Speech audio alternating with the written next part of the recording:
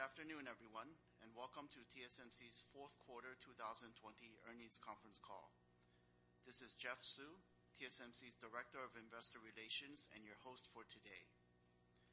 To prevent the spread of COVID-19, TSMC is hosting our earnings conference call via live audio webcast through the company's website at www.tsmc.com,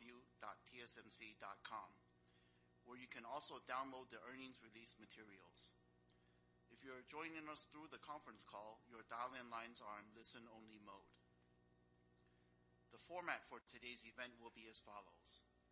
First, TSMC's Vice President and CFO, Mr. Wendell Huang, will summarize our operations in the fourth quarter 2020, followed by our guidance for the first quarter 2021. Afterwards, Mr. Huang and TSMC's CEO, Dr. C.C. Wei, will jointly provide the company's key messages. Then, TSMC's Chairman, Dr. Mark Liu, will host a Q&A session where all three executives will entertain your questions. As usual, I would like to remind everybody that today's discussions may contain forward-looking statements that are subject to significant risks and uncertainties, which could cause actual results to differ materially from those contained in the forward-looking statements. Please refer to the safe harbor notice that appears in our press release. And now, I would like to turn the call over to TSMC CFO, Mr. Wendell Huang, for the summary of operations and the current quarter guidance. Thank you, Jeff. Happy New Year, everyone. Thank you for joining us today. My presentation will start with the financial highlights for the fourth quarter and a recap of full year 2020.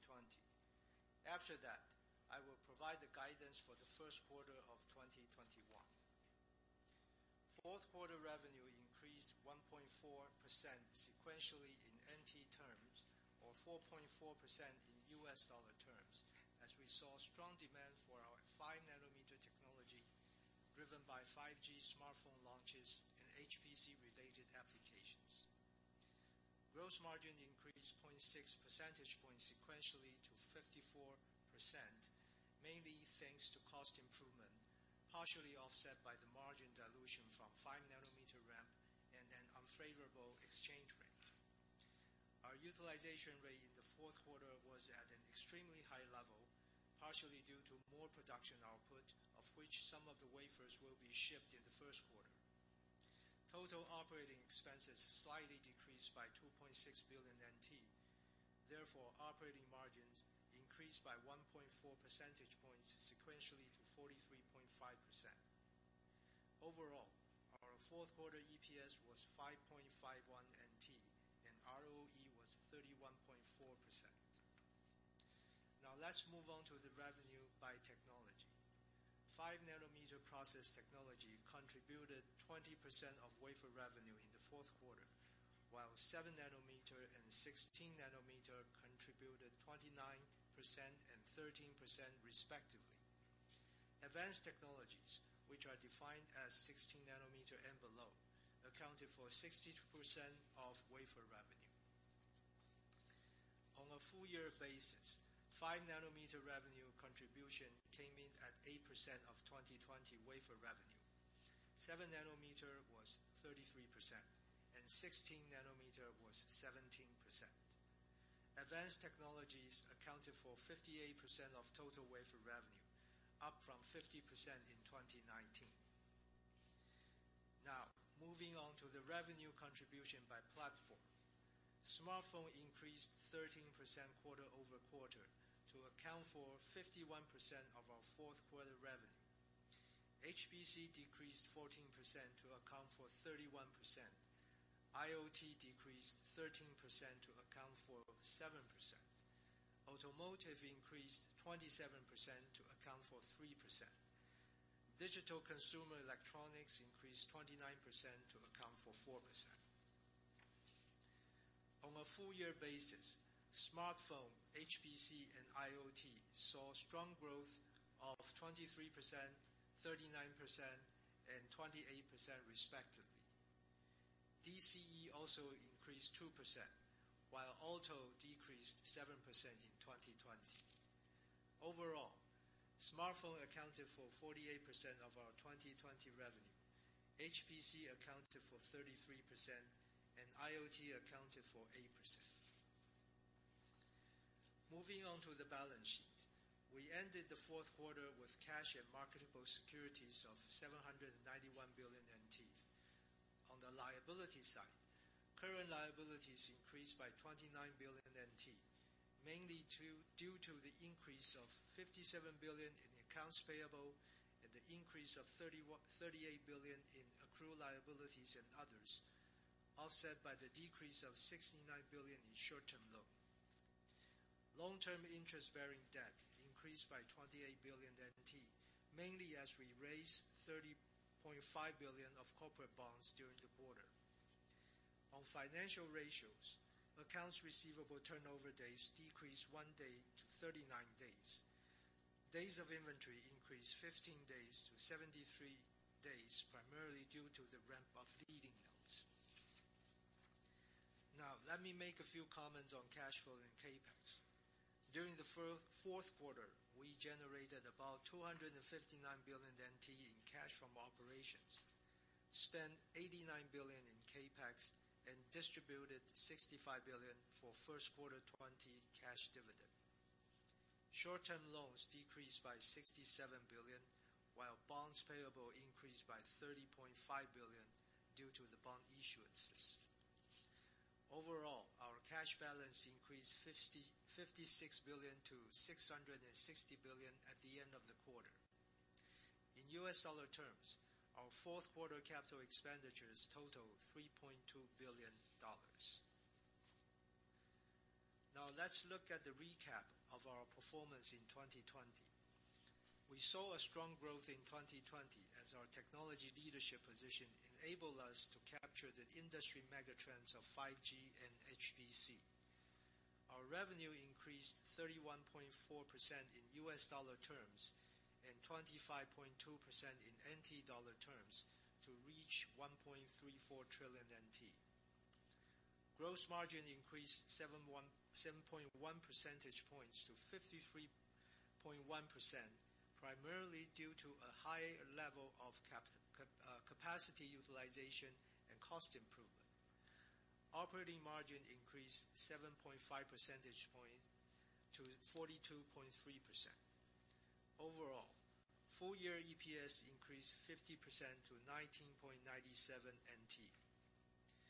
On cash flow, we spent 507 billion NT in CapEx, while we generated 823 billion in operating cash flow and 315 billion in free cash flow.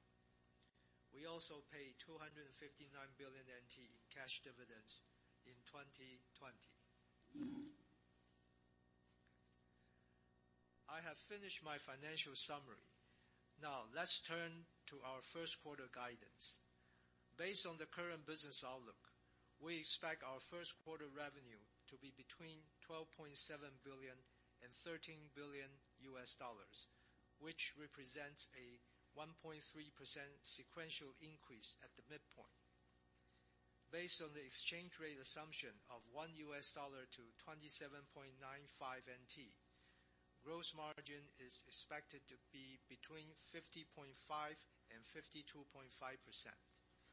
Operating margin between 39.5 and 41.5%. The sequential decline in first quarter gross margin is mainly due to a slightly lower utilization rate in the first quarter, albeit it is still staying at the high level, as well as an unfavorable foreign exchange rate. Now I would like to talk about the tax rate. We expect our 2020 tax rate to be in the range of 10 to 11%, and this will be equally applied to all 4 quarters of the year. This concludes my financial presentation.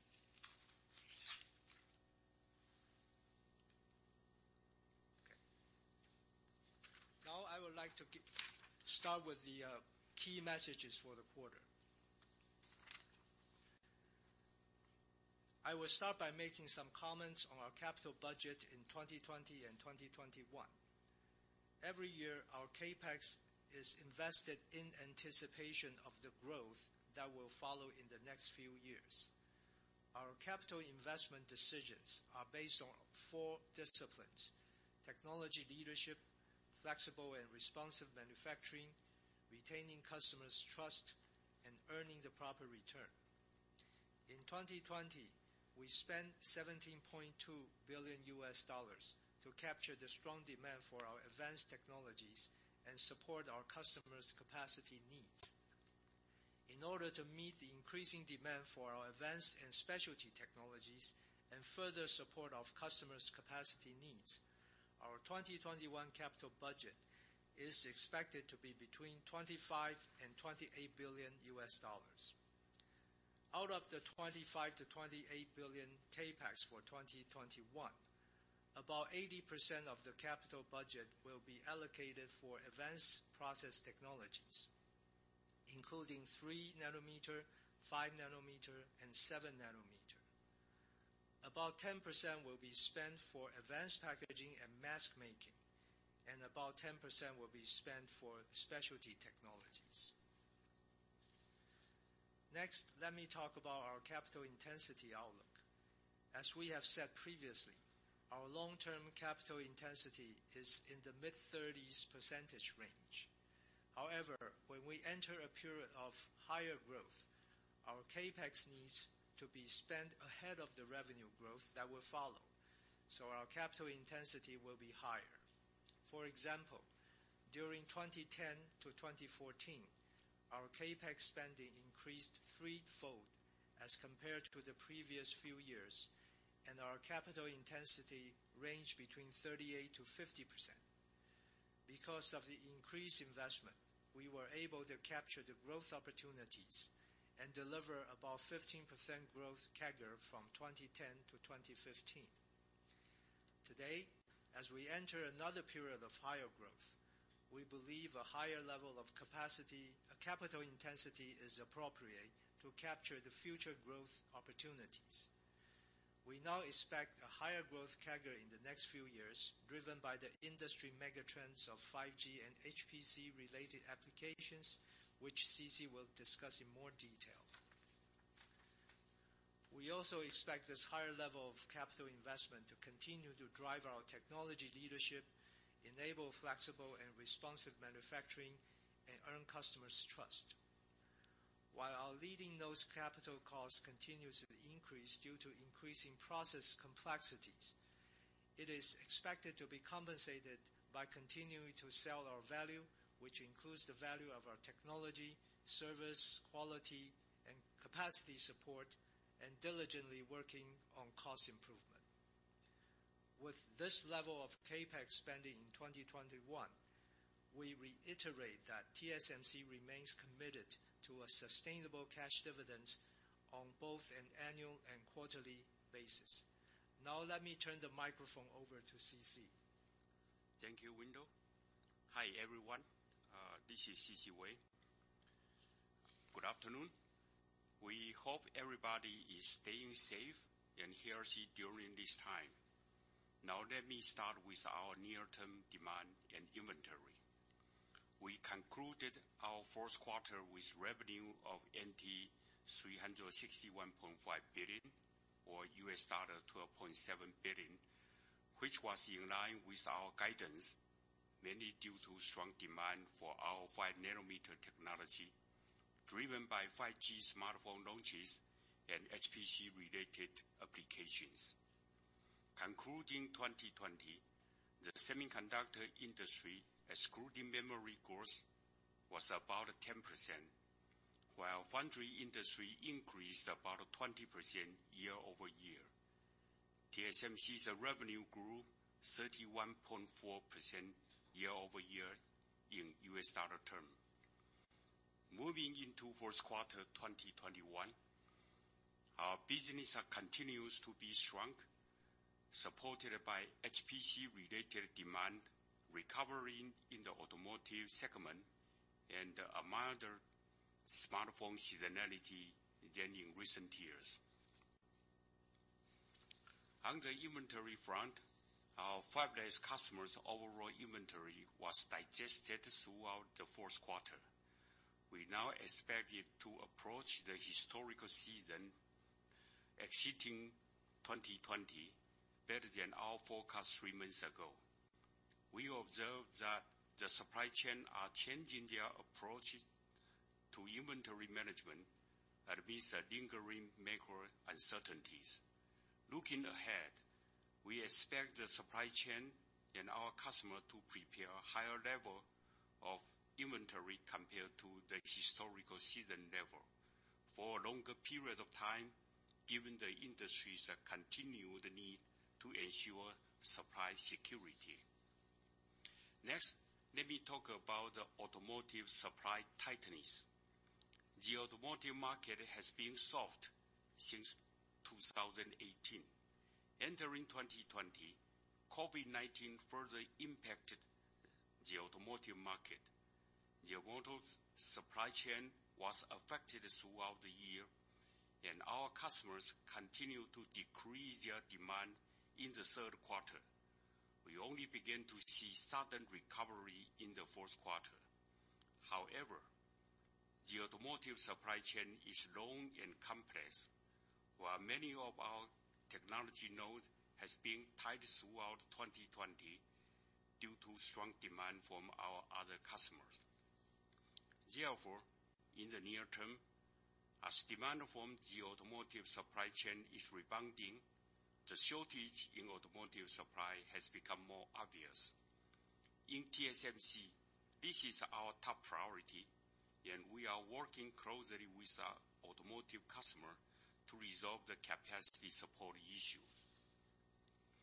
Now I will talk about our 2021 outlook. For the full year of 2021, we forecast the overall semiconductor market, excluding memory, to grow about 8%, while foundry industry growth is forecast to be about 10%. For TSMC, we are confident we can outperform the foundry revenue growth and grow by mid-teens percentage in 2021 in US dollar term. Our 2021 business will be supported by strong demand for our industry-leading advanced and specialty technologies, where we see strong interest from all four growth platforms, which are smartphone, HPC, automotive, and IoT. Next, let me talk about TSMC's long-term growth outlook. We are entering a period of higher growth as the multi-year mega trend of 5G and HPC-related applications are expected to fuel strong demand for our advanced technologies in the next several years. We expect global smartphone units to grow 10% year-over-year in 2021. We forecast the penetration rate for 5G smartphone of the total smartphone market to rise from 18% in 2020 to more than 35% in 2021. We expect the silicon content of a 5G smartphone to continue to increase as compared to a 4G smartphone. We continue to expect faster penetration of 5G smartphone as compared to 4G over the next several years, as 5G smartphone benefit from the significant performance, bandwidth, and latency improvement of 5G networks to drive more AI applications and more cloud services. We believe 5G is a multi-year megatrend that will enable a world where digital computation is increasingly ubiquitous, which will fuel the growth of all four of our growth platforms in the next several years. As we enter the 5G era, a smarter and more intelligent world will require massive increases in computation power and greater need for energy-efficient computing, and therefore require leading-edge technologies. Thus, HPC is an increasingly important driver of TSMC's long-term growth and the largest contributor in terms of our incremental revenue growth. With our technology leadership, we are well positioned to capture the growth from the favorable industry megatrend. We now expect our long-term revenue growth to be 10% 10 to 15% CAGR from 2020 to 2025 in US dollar terms. Now I will talk about N3 status. N3 will be another full node straight from our N5 with up to 70% logic density gain, up to 15% performance gain, and up to 30% power reduction as compared with 5 nanometer. N3 technology will use FinFET transistor structure to deliver the best technology maturity, performance, and cost for our customers. N3 technology development is on track with good progress. We are seeing a much higher level of customer engagement for both HPC and smartphone application at N3 as compared with N5 and N7 at a similar stage. Risk production is scheduled in 2021, and volume production is targeted in second half of 2022. 3 nanometer technology will be the most advanced foundry technology in both PPA and transistor technology when it is introduced.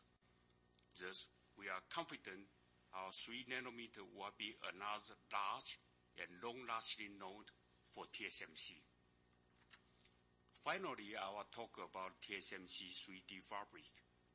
TSMC has developed an industry-leading and comprehensive wafer-level 3D IC technology roadmap to enhance system-level performance.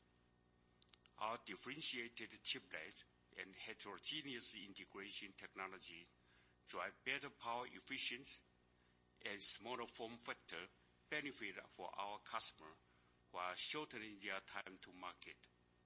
These technology including chip staking solution such as SOIC, as well as advanced packaging solutions such as InFO and CoWoS. We observe chiplets are becoming an industry trend. We are working with several customers on 3D Fabric to enable chiplet architecture. SOIC small volume production is targeted in 2022. SOIC is expected to be first adopted by HPC applications where bandwidth performance, power efficiency, and form factor are aggressively pursued. We expect revenue from our back-end services, which including both advanced packaging and testing, to grow at a rate higher than corporate average in the next few years. This concludes our key message. Thank you for your attention. Thank you, C.C. This concludes our prepared statements. Before we start the Q&A session, I would like to remind everybody to please limit your questions to 2 at a time to allow all the participants an opportunity to ask their questions.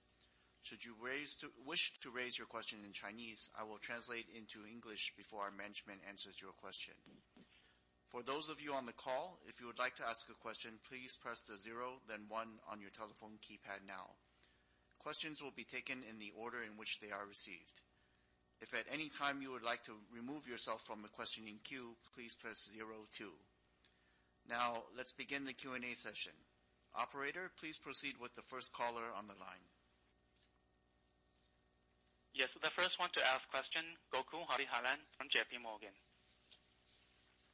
Thank you for taking my question. Happy New Year and fantastic results and guidance. So let me ask a question first on 3 nanometer. Dr. Wei, how should we think about the size of 3 nanometer? What we have seen is over the last 2 years, 28 nanometer was a very big node. 7 nanometer came out to be roughly 70% bigger if you think about peak revenue compared to 28 nanometer when you had new applications coming in. Given the big capex plan that you're also outlining, should we think that 3 nanometer, once it ramps up fully, would be substantially bigger than 7 nanometer in terms of peak revenues? Just wondering how we should kind of think about the size of this process node. And could you also talk a little bit about the opportunities within HPC. Right now, you are already engaged with multiple HPC customers.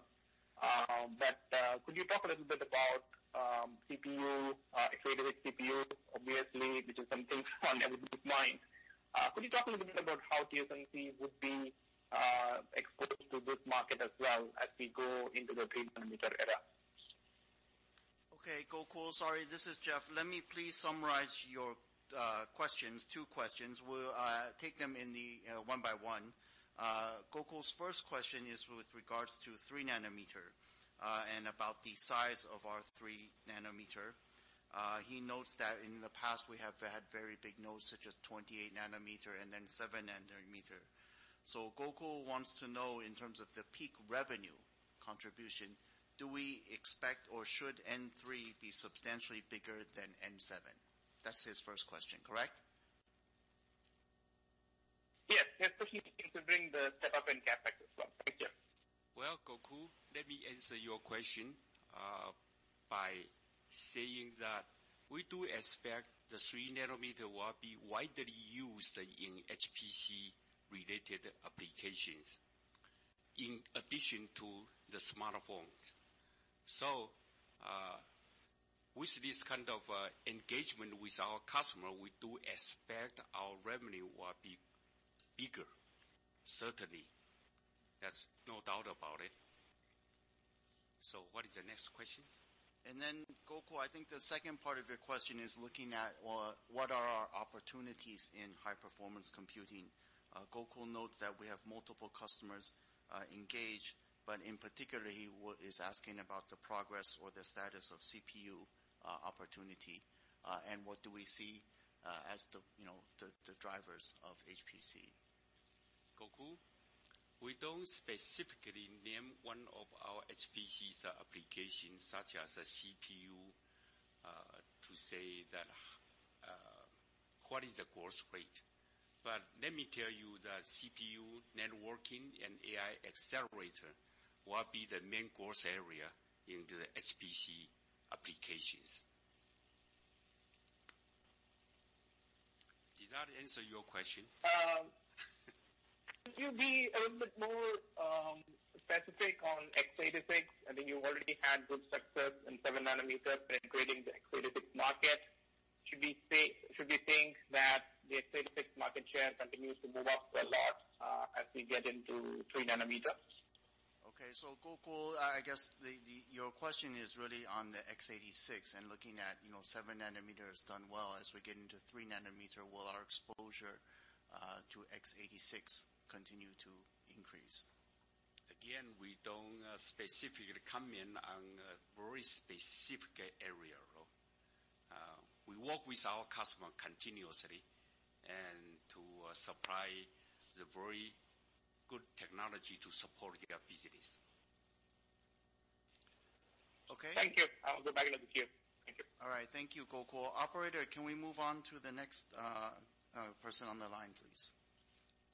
Next one to ask question, Randy Abrams, Credit Suisse.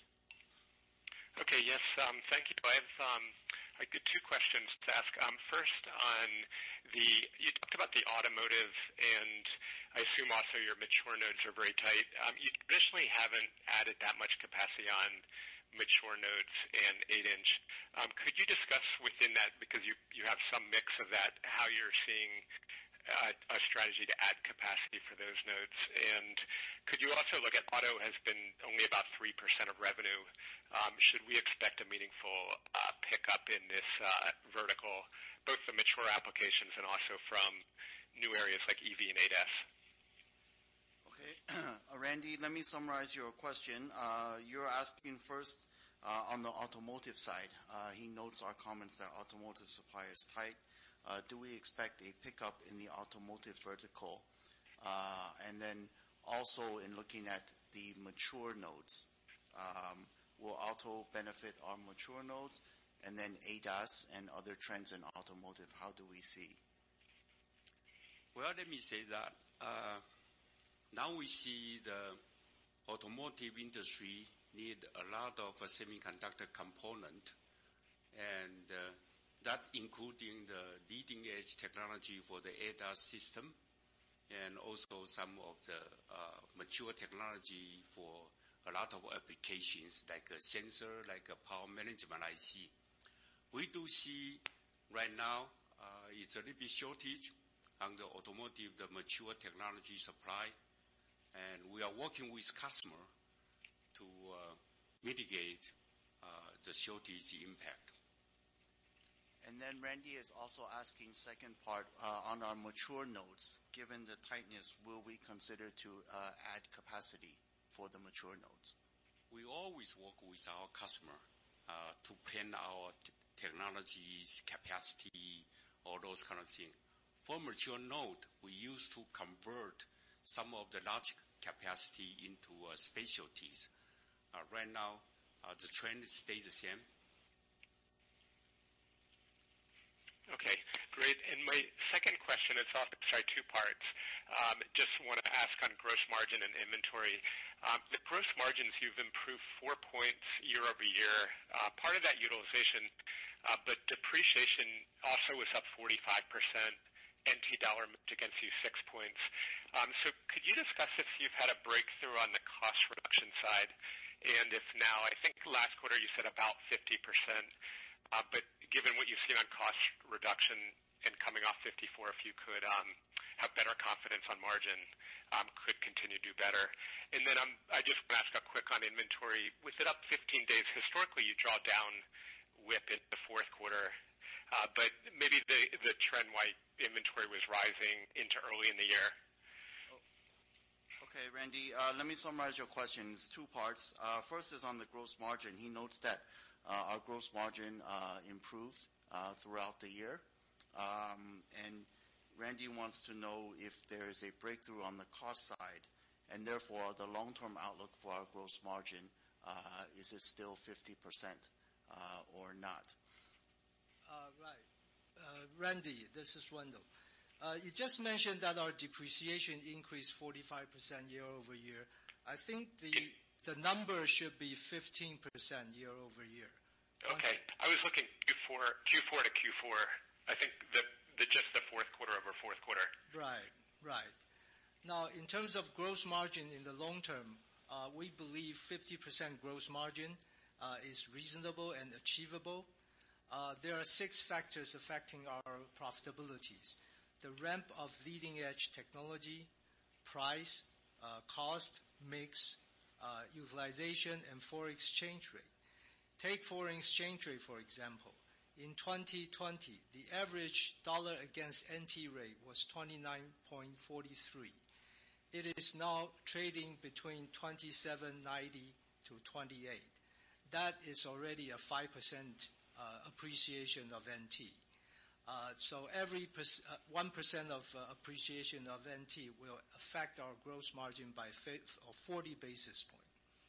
The other thing is in the fourth quarter of last year, as we mentioned, the utilization rate was very high, extremely high.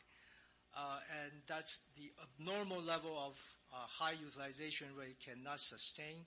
Therefore, in this quarter, we believe the utilization rate will come down a little bit, albeit it is still at a very high level. Now, every point of utilization rate change will impact the gross margin by 40 basis points. A third example will be the ramp in our leading edge technologies.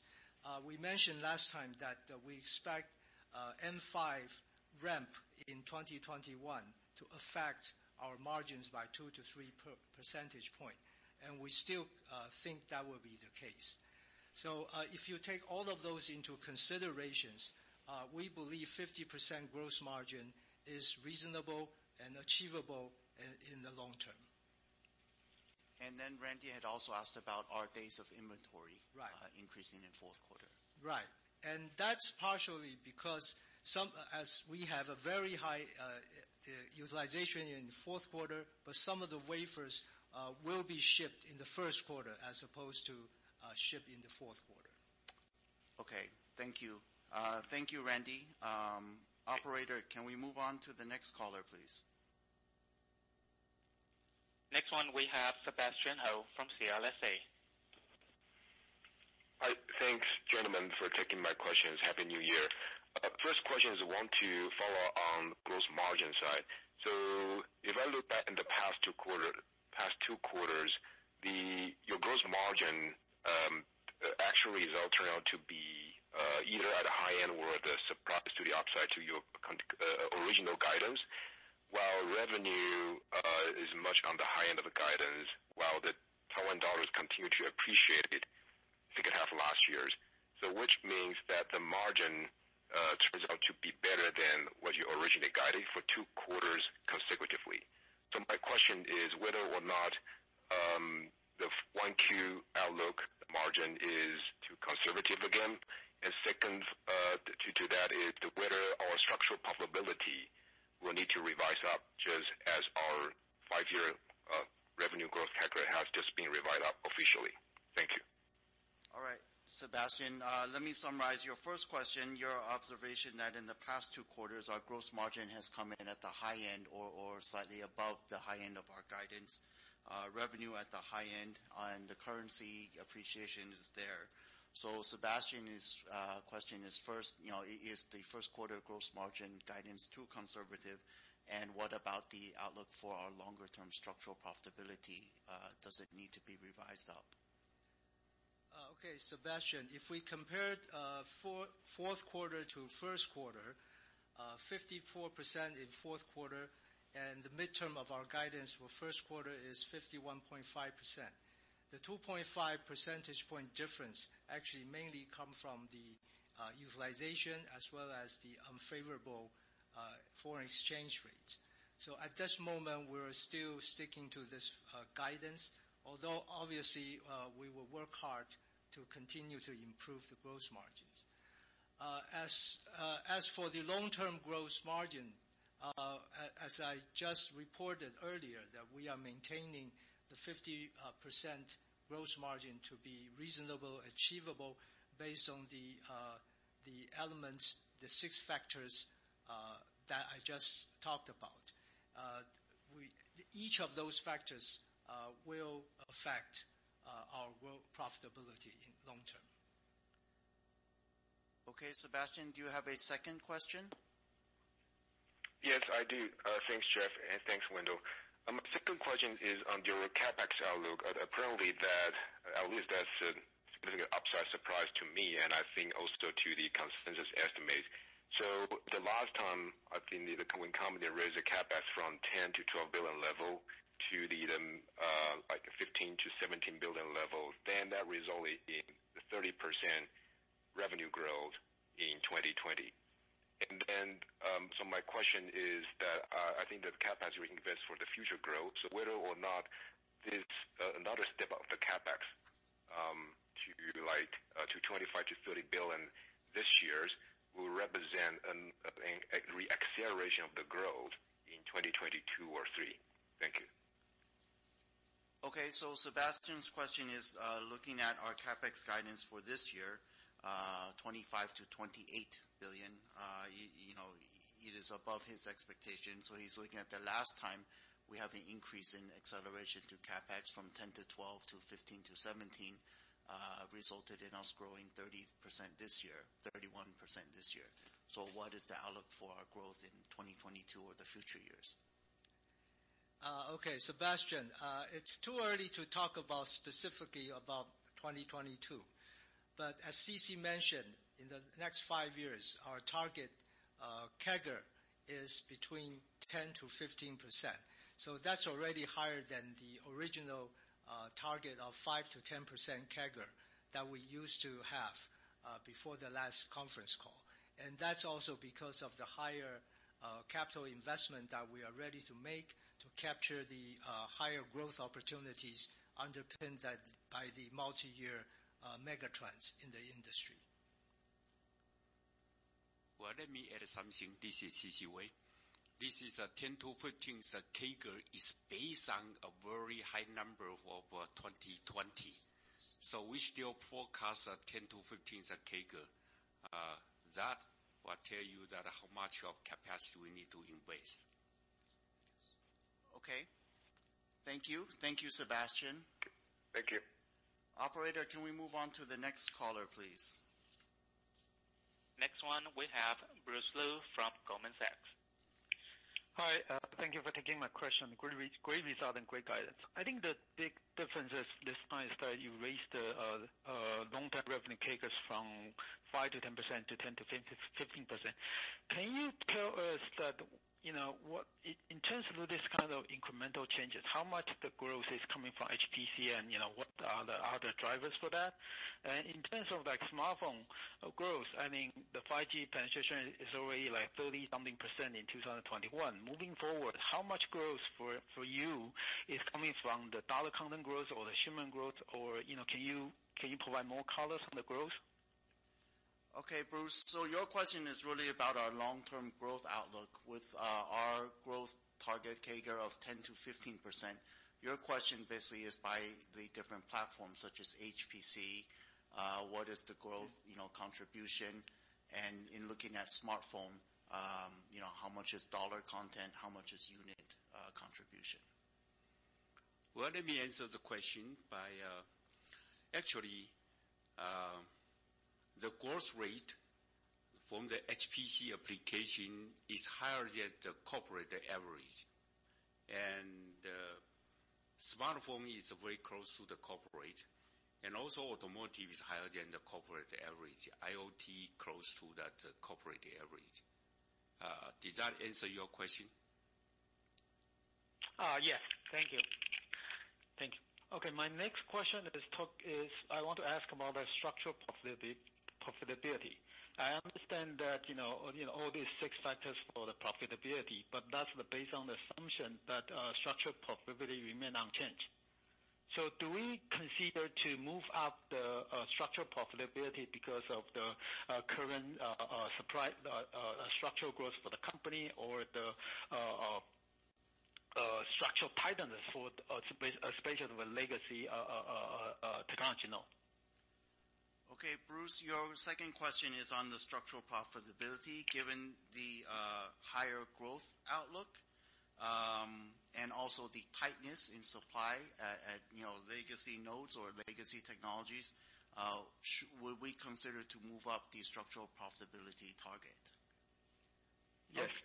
Bruce, as I just mentioned, we are maintaining the financial objective, i.e. the structural profitability goal of 50% gross margin. And of those 6 factors, every one of them can affect the profitability. For example, I just use an example in foreign exchange rate, utilization, and also the ramp of leading edge nodes. And for example, the leading edge technology is the complexity increases, the CapEx per K is more expensive than before. So we are working very hard with the customer to sell our value, the service value, the technology value, and also the capacity value, and firm up the wafer pricing. At the same time, we also work very closely with our suppliers to continue improve our cost, so that altogether we can maintain and earn a proper return in the leading nodes compared to those of the previous few nodes. As a result, we are maintaining our structural profitability goal as 50% of gross margin. Okay. So understand. Yeah. Let me clarify that whatever you gain in terms of your cost saving, you will still return it to your customer and maintain your 50% profitability target. There are 6 factors, so you add all of them together. Understand. Yeah. Understand. Thank you. Okay. Thank you. Thank you, Bruce. Operator, can we move on to the next caller on the line, please? Thank you. Next one to ask question, Charlie Chan, Morgan Stanley. You're on now. Thanks for taking my question. Happy New Year. So first question is also about the CapEx. So in the past, for you to spend huge CapEx on leading edge is usually for the smartphone application, given that the key user is Apple. So this time you almost double your CapEx level. Does it mean that there's a significant upside of the Intel CPU outsourcing? This is the first question. Thanks. Okay, Charlie. So your question is on our CapEx. Basically, Charlie notes that in the past, our large CapEx on leading edge historically has been for smartphone platform. This year, of course, our CapEx number is much higher. So therefore, he is wondering whether it's intended for a particular customer on the CPU side. Well, Charlie, let me answer the question. In fact, we don't comment on specific customer or specific area. Our CapEx guidance is based on the current long-term demand profile, underpinned by the industry's mega trend. Okay, Charlie? Yeah, and do you have a second question? Yes, I do. So just some feedback to CC. I think we all understand the mega trend 5G and the HPC. So the last question was just to understand whether there is additional kind of growth driver, for example, IDM outsourcing on top of the organic growth. But my next question, I think it should be more related to your strategy, because I think your existing customer, Intel, 2 days ago, they also commented about don't rule out the possibility of a licensed foundry process.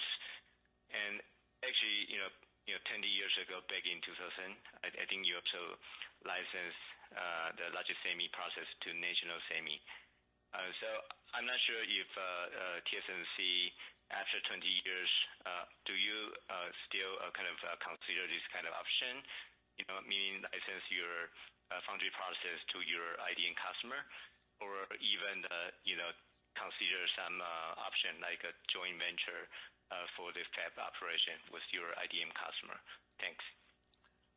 Well, again, we don't comment on the specific topics or specific customer, but let me tell you that we are working with our customer continuously and to expand the TSMC's business and to support our customers' demand.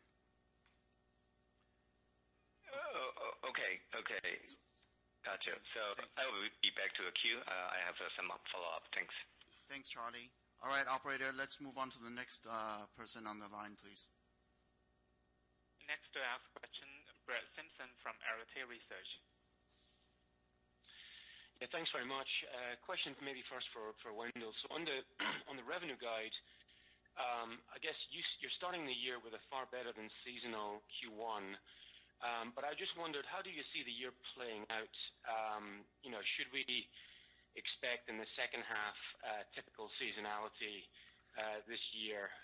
And then in terms of the CapEx guide for this year, obviously there's a big step up, and spending this year is normally a reflection of how you think about future capacity growth beyond 2021. So can we assume from the big increase in CapEx this year that your implied revenue growth in 2022 will be higher than 2021? Thank you. Okay, so Brett has two questions. One on the revenue guidance. We guided for mid-teens for the full year growth for 2021. So he wants to know, how does it play out throughout the year? Is there, second half, will we see the typical seasonality, first half, second half split? That's his first question. From what we can see now, second half is still higher than the first half. And then the second part is also CapEx and growth, looking at the increase in our CapEx investment in 2021, noting that we typically spend CapEx in advance of the growth that will follow. Brett wants to know, then should we expect a big year or a large growth year in 2022? Sorry. Brett, as I said, it's a bit too early to discuss 2022 in details. But CC just mentioned over the next 5 years, we're looking at a higher range of CAGR. And also, the CAPEX spent this year means future opportunity and growth, not just for the next year, but also the years after that. So we're looking at multiple years of growth opportunities. Okay. And maybe just maybe just one for C.C. Wei on N3. You mentioned N3 would have the best PPA, and we're seeing a lot of transistor innovation at Intel and Samsung in the next couple years, but you're planning to stick with FinFET at 3 nanometer, and I'm just wondering how you see the transistor density at 3 nanometer. I think at N5 you've talked about 175 million transistors per mil squared is the potential of N5. How should we think about N3 in that regard, and relative to some of the transistor innovation we're seeing at Intel and Samsung? Are you happy with the FinFET roadmap? Thank you. Okay, Brett, so your second question is regards to our N3 and our decision to continue to use FinFET transistor structure at 3 nanometer. You note that at 5 nanometer we can deliver about 175 million transistors per millimeter squared. So you want to know how this falls out at N3, or maybe in terms of our 3 nanometer in comparison to Samsung or others, how does it compare? Well, as I said in my statement, that N3 still provide 70% of the logic density gain, in addition to all the performance gain and the power reductions. Whether that's at 5 nanometer you got a 175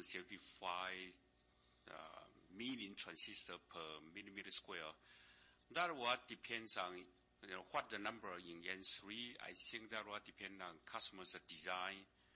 We continue to say that we offer the FinFET because of the technology maturity, the performance, and the cost are the best combination for TSMC to serve our customers. Okay, thank you, Brett. Operator, great. Thank you. Thanks. Operator, can we move on to the next caller, please? Next one, we have Roland Shi from Citigroup. Hi, good afternoon. Congrats for the very good result. My first question is also for the CapEx spending, and there are two parts of my question. So with this, sharply increased CapEx spending, are you considering to sign long-term contracts with customers, especially to those customers who are new to adopt your most leading-edge technology to ensure a proper return of your investment? And second part of the question is, it seems that you have spent ahead in CapEx in EUV because the lower productivity for EUV when you first ran EUV. So I would like to know how much CapEx downside you expect after you have improved EUV productivity to the optimized level. Thank you. Okay, Roland, we'll take your questions one by one. Both of them relate to CapEx. First one is that with the higher level of CapEx that we have in 2021, Roland wants to know that would we consider signing long-term contracts with customers, especially with customers that are new to TSMC, to ensure that we are making a proper return. Roland, sign a contract to guarantee the loading in the future is not our common practice. We always work with our customer and continuous work with customer to serve their demand. And we also put our CapEx or expanding our capacity according to our current long-term demand forecast. All right. And did that answer your question? Okay. Yeah. I take it. Okay, Roland, and then your second question is also related to CapEx. Roland, let me summarize. I think you are saying that in our CapEx guidance, your assumption that the lower productivity of EUV means leading to a higher CapEx level for TSMC. So your question is that if the productivity, as the productivity of EUV improves, then how much reduction in CapEx could we see? Is that your question? Am I summarizing that correctly? Yes, exactly. Yeah, exactly. Thanks. Well, let me answer that. we continue to improve the EUV's productivity because we are working closely with suppliers. And so far, the improvement is obvious, but still not up to our expectation yet. As for the capex will be decreased because of improved productivity, this is in our capex plan already. Okay. Okay. Yeah. So means for going forward, I mean even you have higher EV productivity, the capex spending or capex capital intensity probably will be still high next year or maybe in the near future. Okay, so Roland, his question is that even with EUV productivity and factoring into our capex, that our capital intensity could remain high even into next year. Well, the capex remained high, or the capex intensity remained high, is because of technology complexity. It's actually that N5 is much more complicated than N7, N3 much more complicated than N5. So most of the capex intensity coming from this technology advancement. Of course, EUV is a part of it, but it's not the only one reason. Okay, thanks. Okay, then thank you, my second question. Roland, I think that's two questions already. Sorry, because we still have several people in the queue. I would kindly ask you to get back into the queue so we can allow everyone a chance. Thank you. All right, operator, let's move on to the next caller on the line, please. Yeah, the next one we have Sunny Lin from UBS. Hi, good afternoon. Thank you for taking my question. My first question is that I want to follow up on 3 nanometer. I think just want to get a bit of color on your current visibility for the customer adoption into second half of next year. How does it compare with the historical ramp of 5 nanometer and 7 nanometer, and also the cost per transistor for 3 nanometer versus 5? Thank you. Okay, Sunny, so your first question is on 3 nanometer. You want to know the visibility into customer adoption of 3 nanometer into second half 2022, and how does it compare to 5 nanometer or prior nodes, and also the cost per transistor at 3 nanometer, is it still declining? Let me answer that. The cost per transistor actually is continue to decrease. But for your question about engagement with the customer, we see a lot of customer, especially from the HPC field, they are engaged with their activity with TSMC. Okay, Sunny, do you have a second question? Right. So just a very quick follow-up to my first question. Wonder if CC would be able to provide any color regarding the ramp for 3 nanometer for second half of next year. Thank you very much. It's an early adoption from our customer. It's both in smartphone and HPC-related applications. That's all I can say. Got it. Thank you. And then my second question is for your 2021 gross margin. So with CapEx going up significantly, how should we think about your depreciation growth for this year, and also the impact on gross margin? Thank you.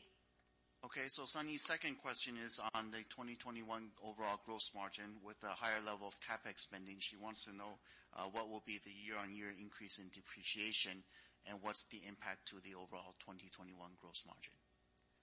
Sunny, the depreciation in 2021 is expected to be between mid to high 20% higher than 2020.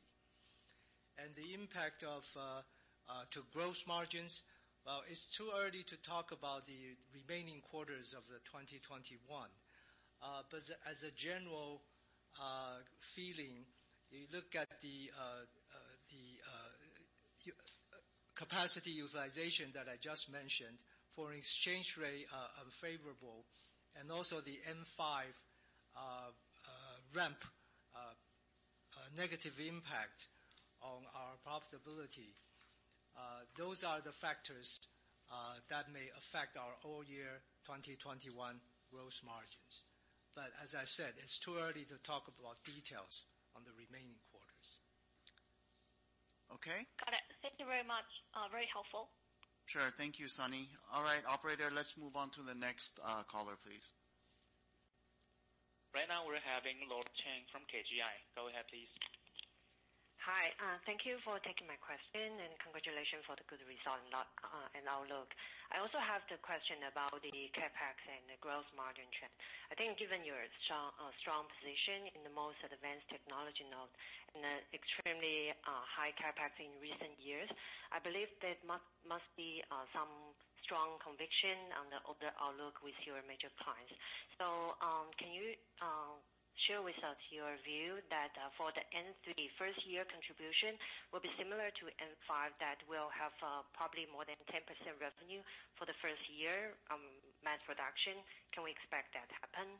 And also on the gross margin side, given there might be some swing factor of your major IDM clients for outsourcing opportunity, how would you manage the utilization rate, which may impact your gross margin substantially? That's my first question. Thanks. Okay, Laura, I think that's two questions, but your first question is on the N3, sort of noting our strong position in the advanced nodes and also the higher capex as an indication of the strong conviction on major clients. Laura wants to know will the revenue contribution of 3 nanometer in its first year be similar to, or how does it compare to 5 nanometer in the first year? Okay. Laura, it's really too early to talk about that at this moment. But as CC said, we believe N3, when it's out, it's going to be another large and lasting nodes for TSMC. Okay, got it. Thanks. And also, sorry, yeah, probably the swing factor of the utilization rate that may impact the gross margin potentially and particularly for advanced node. How should we look at the trend? How you measurement that? Okay, so Laura's second question is looking at our gross margin and then also looking at opportunities, for example, in a particular IDM, if there's swings in utilization, how would we manage that and how would that impact the gross margin?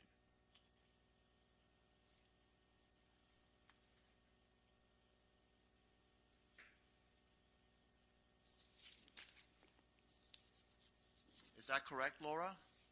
Yes, thank you. Laura, we don't comment on specific customers or business outlook. What we can say is we continue to work with our customers closely and to ensure that we provide this proper capacity to them, and we also maintain a good utilization out of it. And as Wendell, yeah. Laura, let me add some colors. I think our business has been driven in the past few years by smartphones. Starting from this year on, the HPC also jump on the wagons. And therefore, forward-looking, we see the traditional seasonality can be moderated with multiple big customer with multiple market segments. So that's our confidence. The other confidence is our CapEx includes 3 nanometer, also 5 nanometer. Our 5 nanometer is also very strong, stronger than we expected 3 months ago. So those two combine to give us the confidence to increase our CapEx. Okay, Laura? That's very helpful. Yeah, thank you very much. That's very helpful. Great. Thank you, Laura. Operator, can we move on to the next caller, please? Next one, we have Robert Sanders from Deutsche Bank. Yeah, I've just got one question actually. Just could you please comment more on the wafer shortage situation and how severe it is at present? At which nodes are you seeing the shortage most acute? Is it 65, 90 nanometer, 0.11, 0.13, whatever it is? And how far out are you essentially booked out at some of these nodes? And do you think there's upside to wafer pricing at these nodes? Thank you. Okay, so Robert, your question is on the tightness or shortage in the wafer. He is asking, is it at particular nodes such as 65 nanometer, 90 nanometer, 0.13, how short it is, and how long it will last? Robert, most of the shortage actually is in the mature node. It's not in the not in the 5 or 7 nanometer per se. But in all the mature node, especially in 0.18 micron, in 40 nanometer, and 55 nanometer, in those areas. Okay. Can I just follow up with one follow-up, which is just you haven't traditionally built capacity there, but they could become path dependencies for the industry if they are continuing to be short. So would you actually consider building greenfield to help the industry, or you think that other foundries will handle that? So, Robert, your follow-up question is then, given the shortage or tightness on some of these mature nodes, will we consider to expand, build new capacity at these mature nodes to alleviate any potential bottleneck risk? Well, actually, we are working with customer closely and moving some of their mature node to more advanced node where we have better capacity to support them. In addition to that, we also try to manage this shortage condition, try to mitigate the impact from this shortage. Okay. Thanks a lot. Thank you. Operator, let's move on to the next caller, please. Next one, we have Rick Shi from Taiwan Securities. Hi, Happy New Year, guys. This is Rick. My first question is, I guess you guys mentioned that now your customers are happy living with a higher inventory than the historical pattern because of the macro uncertainties such as COVID-19. So I wonder if your customer would still be happy living with a high inventory than the normal historical pattern if the virus, if COVID-19 is contained. So this is my first question. Okay, thank you, Rick. So your question is, the higher level of inventory that we're seeing partly is attributable to COVID-19. What if COVID-19 is no longer, everyone has vaccine, then it's no longer an issue? Will this continue? Well, yeah, that's correct. Yeah, first, let's say that we really hope that the vaccine will work. But even it is working, it takes time. And then also our customers still, today, they still have a different approach for the inventory management, as we said, because of the secure of the supply is more important than anything else in today's situation. So we don't think it's really to revert back to the historical level of the inventory. Okay, thank you. That's helpful. My second question is also regarding your CapEx, because the number this year is really high. So about 80% of your high CapEx this year is going to be spent for leading edge. So I wonder how much of that portion is actually for preparation of the capacity build for 2022 and beyond, not for this year. So can you share your idea with us?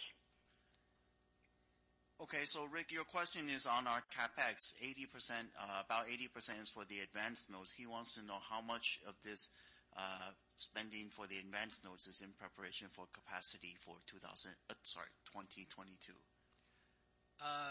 Rick, we invest this year actually for future year primarily.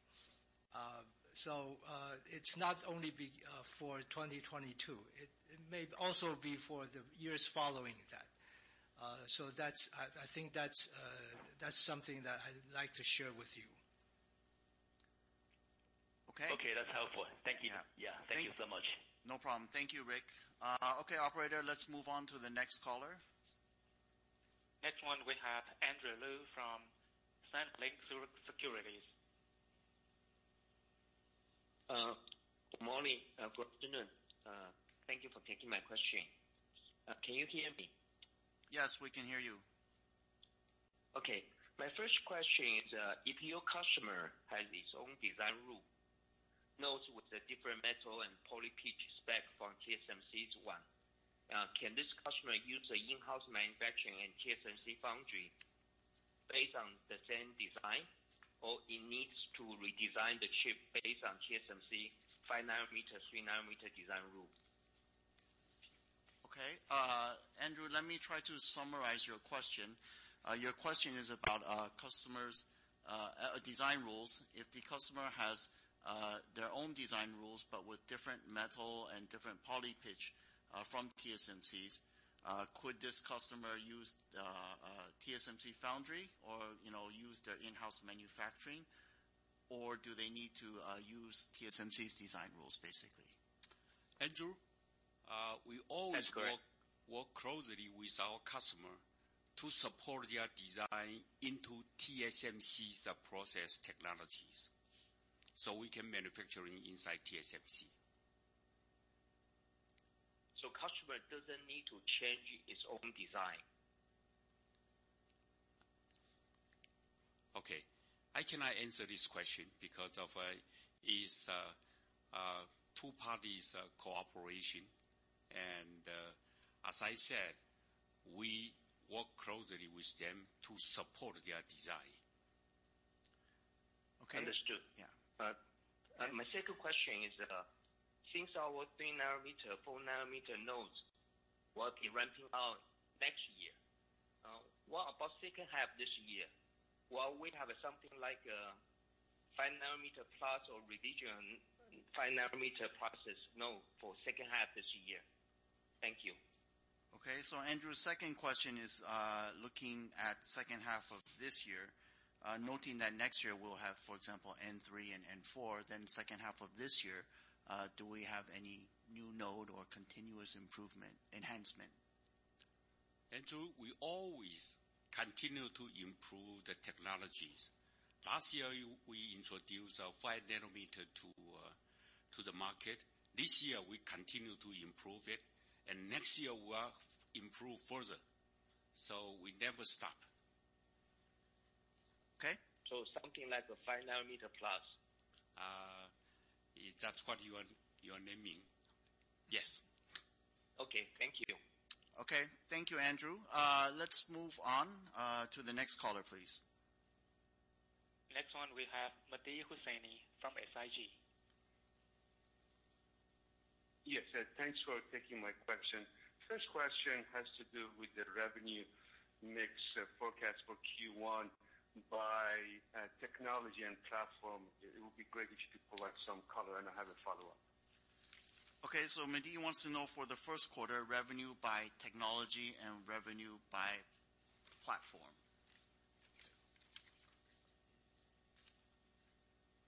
Okay, Mehdi, in the first quarter,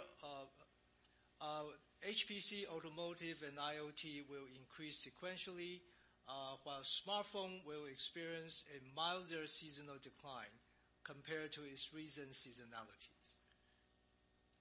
And we do not provide a breakdown guidance of revenue by technology, Mehdi. Yeah. Okay, so do you have a second question? Yes, just a quick follow-up on CapEx. Does your 25 to 28 billion CapEx guide include investment for infrastructure in U.S.? So Mehdi's question is, does our CapEx guidance this year include any investment for the U.S. fab infrastructure? Yes, it does. The U.S. fab starts construction this year. Okay. Can you elaborate on how much of the CapEx is for the U.S.? Not at this point, Randy. Okay. Thank you, Mehdi. Thank you. Thanks. Operator, let's move on to the next caller. Next one, Krish Sankar from Cowen and Company. Yeah, hi. Thanks for taking my question. I also had two on CapEx. Number one, pretty nice step up in CapEx this year from last year. Is it fair to assume your investment in EUV is also up this year relative to last year? And then I had a follow-up. Okay, so Krish's first question is that with our increase in CapEx guidance that we guided for in 2021 versus 2020 being an increase, does that also mean an increase in the CapEx we spend on EUV? No, we do not disclose that details. Got it. And then as a follow-up, CC, you mentioned that how capital intensity is going to be high all the way through 3 nanometers, but you also said long-term capital intensity should be in the mid-30s. So I'm just trying to square that by what do you mean by long-term? Because it looks like if 3 nanometers is still going to be high, for the next few years, capital intensity might be higher than mid-30s. So at what point should we expect it to get to mid-30s? Okay, so Krish's second question is in terms of capital intensity, with the capital intensity or capex per K at 3 nanometer being higher, and then we having a long-term capital intensity, returning to mid-30s. He wants to know when will we return to mid-30s capital intensity level. Is that correct, Krish? Yes. Yeah. Thank you, Jeff. Yeah, we mean long-term, meaning 3 to 5 years. I think 2010 to 2014 can be an example. During that period of time, the capital intensity rose from 38 to 50%, maintained at high 40s for a couple of years, and came down afterwards. Something like that should be a reference. Okay? Thank you. All right, thanks, Krish. Operator, let's move on to the next caller, please. Next one, Gokul Hariharan, JP Morgan. Yeah, hi. Thanks for taking my follow-up question. One question on capex and depreciation. Are we having to spend capex a little bit ahead of what we used to spend in past in the EUV era? Is that a function of having to spend maybe 6 to 9 months ahead compared to, let's say, in the immersion era? That's one. And how should we think about depreciation with this jump in capex? Wendell, could you give us a little bit of guidance in terms of how we should think about depreciation for this year and going ahead as well, given the higher level of capex? Okay, Gokul, let me summarize. Your first question is in terms of the capex. He wants to know that with capex, are we having to spend capex earlier now? And is this because of EUV that we need to spend more capex earlier? Well, let me answer the question. The answer is yes. Because of there's a long lead time for the EUV tools. The tool is very complicated, and the supply chain for the EUV takes a long time to prepare for it. And as a result, TSMC also has to plan in advance. That's longer than the normal tools that we used to have. Okay, and then Gokul's second question is looking at, with the higher capex, the depreciation outlook. Right, for this year, Gokul, we expect the depreciation to increase by mid-20 to high 20% for 2021 over 2020. Okay, Gokul? Okay, and maybe just add, so even with that, we are comfortable with the 50% structural gross margin. So even with the higher growth in depreciation, Gokul is asking, are we still comfortable with a 50% gross margin? Yeah, 50% gross margin as a long-term target, we think it's reasonable and achievable. Thank you. Okay, operator, in the interest of time, I think we'll take the last two callers. So can we proceed with the next caller on the line? Okay, the next caller is Randy Abrams, Credit Suisse. Okay, yeah, thank you. My first follow-up on U.S. and China, your overseas sites. For the U.S. site, you bought 1,100 acres. Do you have plans to build out a mega fab or potential to build out multi-phase of 20K wafers? And then for the China business post-Huawei, where it's down to single digits, how's your outlook for the China and also expansion of the China from 20K? Okay, so Randy, your first question is regards to capacity and fab expansion overseas. So Randy is asking, in the U.S., in Arizona, we target 20K. Will we continue to build it out into a mega fab type of site? And he also wants to know in China, and I guess you're referring to Nanjing, do we have plans to further expand the capacity in Nanjing? Is that your question, correct, Randy? Yeah, that's the question. Just the outlook to rebound China just post high silicon, where it's down to mid-single digit contribution. Yeah, this is Mark. Let me take your question. Yeah, we recently acquired a big piece of land in Phoenix, 1,100 acres. Definitely, that was the long-term plan to have a mega scale production sites. But currently, our plan is only work on the phase 1 production and target 2024 with 20,000 wafer per month. And going forward, we'll see according to the market condition and the cost economics and provided by the government support to mend the cost differences to decide the next steps. On China, yes, we do have plan to continue expand in China. But of course, the business in China of the leading edge does have a reset.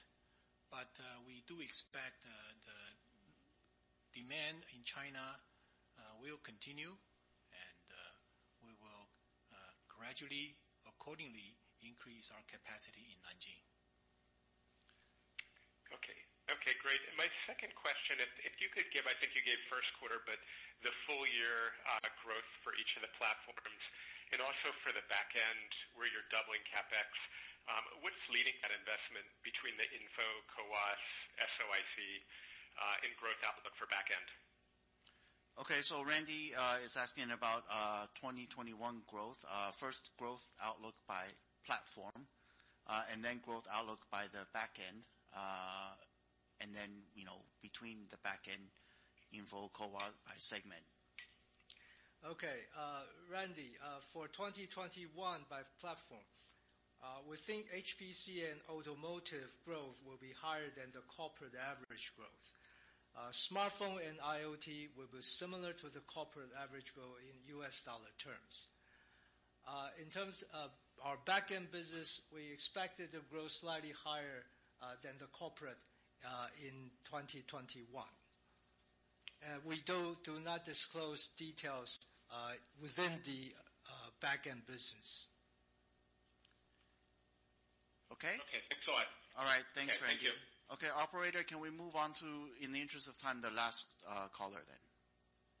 Okay, the next one we have Sebastian Ho from CLSA. Yep, thank you. I'm pretty lucky to be the last one and ask again. Thank you. Two follow-up. The first follow-up is to follow on Mark's comments that I think Mark previously said that the company has noticed 5 nanometer demand also stronger than you thought 3 months ago. So it's curious about if you can give us more details about which applications are you seeing the stronger than expected demand. High-performance computing. So for high-performance computing, is the typical those consumer electronics or typical HPC or blockchain related? Sorry, we didn't hear the last part, Sebastian. Yeah, I'm sorry. I'm thinking that for the HPC part, is it more related to your existing customers or more related to the blockchain related products? Oh, let me add a little bit color on this. High performance computing, as Wendell just said, will be the major growth driver of our business. And this field is currently under exciting changes. The high-performance computing's architectures, as you know, from different customers, everybody is striving to get the best performance with different architectures. So many more players getting into this field. So we see a stronger innovation is coming our way on N3 as well as on N5. Yeah. Okay, that's good. Thank you. Cryptocurrency. It's not on cryptocurrency, Sebastian. We don't count on that, but we support that. Okay. Yeah, that's fair. The second follow-up is follow-up to Wendell's comments on that. I think that this year's, based on the guidance, that we will see the capex intensity to go up to 50%. So if we calculate based on the revenue guidance, if we do some calculations, which means the free cash flow for this year could be the growth will likely to be will be pretty small or even flat. Depends on how things go, but definitely not as strong as past few years. So my question is the company still sticking to the dividend policy that is 70% of free cash flow? Okay, so Sebastian, your question is then in looking at the capex, looking at our revenue guidance, the capital intensity this year being about around 50%, then the free cash flow growth may slow this year. So what is the outlook for the dividend? Do we still use 70% of free cash flow as the cash dividend formula? Right. Sebastian, our dividend policy has two parts, 70% of free cash flow, but not to be lower than the previous periods. So we remain committed to a sustainable and steadily increasing cash dividend. During the periods of higher investment, the focus will be more on sustainable. And as we harvest the growth, the focus will be on steadily increasing.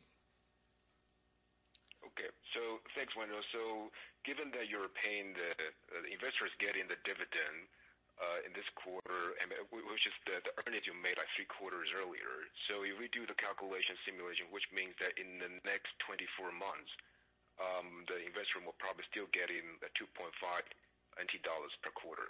Is that a fair calculation assumption? At least.